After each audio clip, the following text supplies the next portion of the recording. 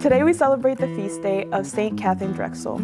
She's the second American-born saint to be canonized in the Catholic Church.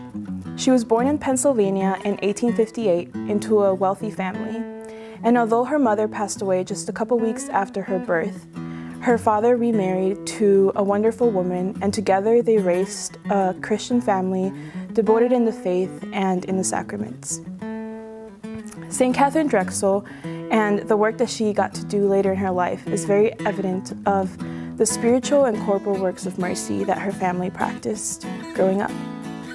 St. Katharine grew up seeing her parents opening the doors to the poor, distributing food and clothing, and providing rent assistance to those in need. When her father died, he left part of his fortune to his daughters, and after Pope Leo XIII himself suggested that she become a missionary, she decided to give herself and her inheritance to God through the service of both Native Americans and African Americans. Let us be inspired by this amazing saint, who in the Eucharist found the source of her love for the poor and the oppressed. May we too in the Eucharist find the courage to go out of ourselves and better live our lives in the spiritual and corporal works of mercy. St. Katharine Drexel, pray for us.